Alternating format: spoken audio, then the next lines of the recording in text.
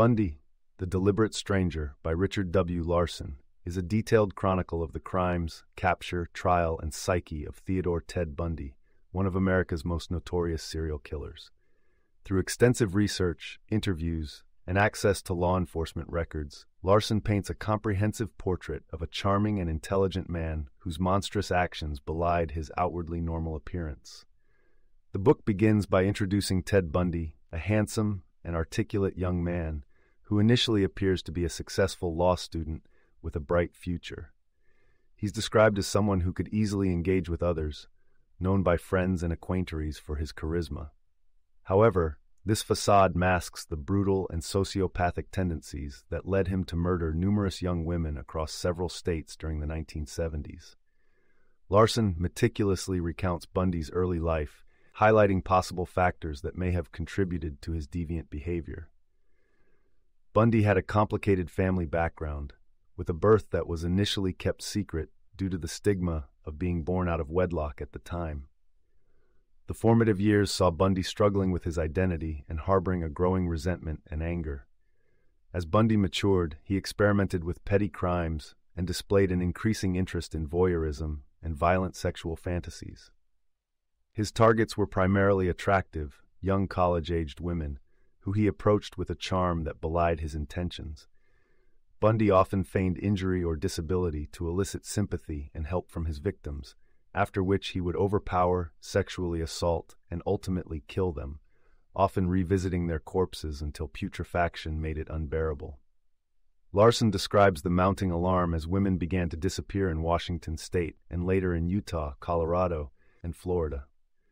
Despite several close calls and an arrest in 1975 for a minor offense, Bundy managed to elude true suspicion for some time.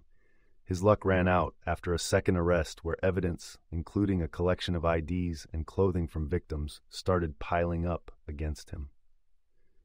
The book delinquently explores the psychological aspects of Bundy's dual existence, attempting to understand how he was able to compartmentalize his life, maintaining the facade of a law student and political aspirant, while simultaneously living as a predatory murderer. His ability to manipulate those around him, including his girlfriend, friends, and even the media, is portrayed as both extraordinary and chilling.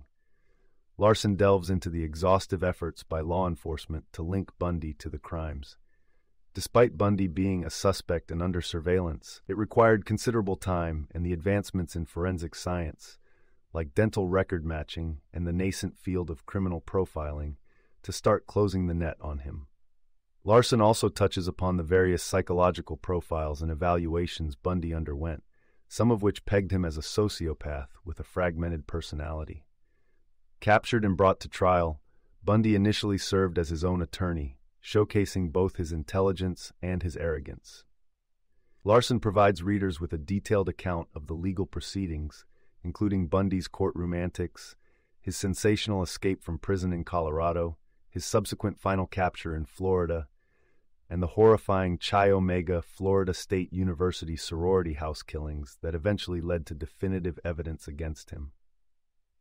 Bundy's trials in Florida are given extensive coverage in the book, particularly the Chi Omega case, which was the first to employ bite mark evidence to link a suspect to their victim.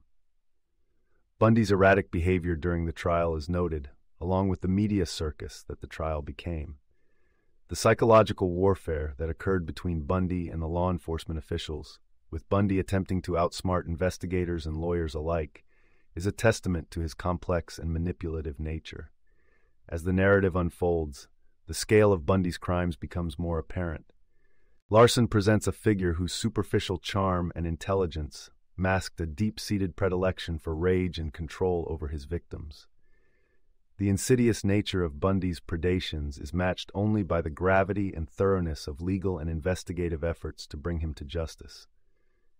Bundy, the Deliberate Stranger, provides a haunting look into the life of Ted Bundy and the devastating impact of his years-long series of crimes.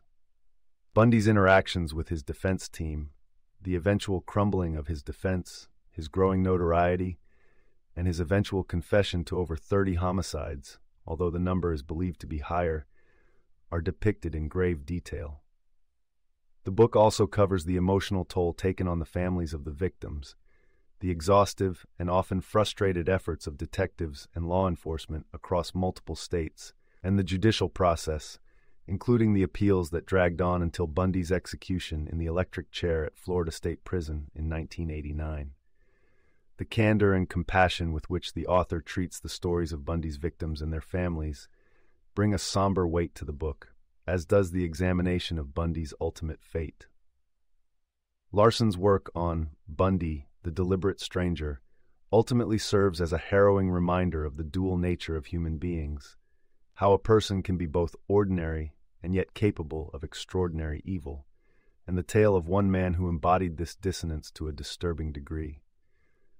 Through exhaustive research and a comprehensive recounting of events, Larsen provides a meticulous, chilling account of one of the most enigmatic figures in the annals of American crime, ensuring that while Ted Bundy's name may be remembered, the suffering of his victims and the lessons learned from his atrocious crimes are never forgotten. You can listen to the full audiobook for free by following the URL in the description.